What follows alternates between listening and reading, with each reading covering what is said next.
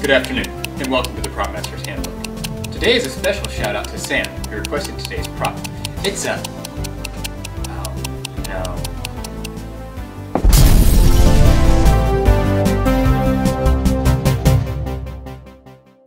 no. Materials for this prop include 6 paper towel rolls, red construction paper, galvanized wire, 2 flashlights, red and black electrical tape, string, cardstock, double stick tape, regular tape, duct tape, scissors, red and black Sharpies, and a pencil.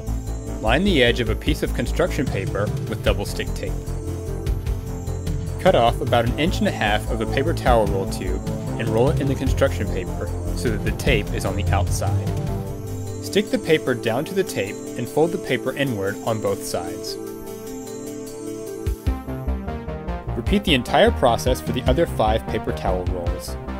Cut 6 lengths of string and tape each to the inside flap of a paper towel roll. Use the electrical tape to bind the 6 tubes into a pyramid shape.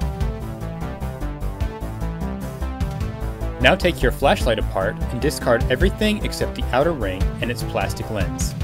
Trace the ring onto a sheet of cardstock and cut out the circle. Draw the face of a timer on the cardstock.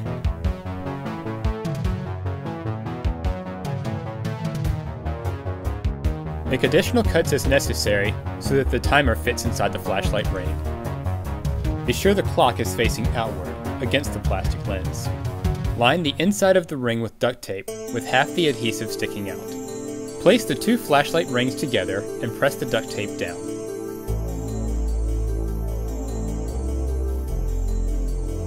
Unwind the galvanized wire and, starting at one end, wrap the length in red electrical tape.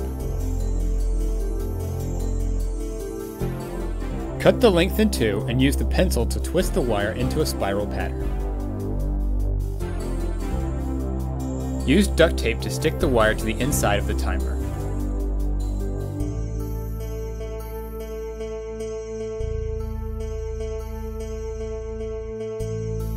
Tape the timer to the paper towel rolls and insert the ends of the wires into a crevice between the tubes or under the electrical tape.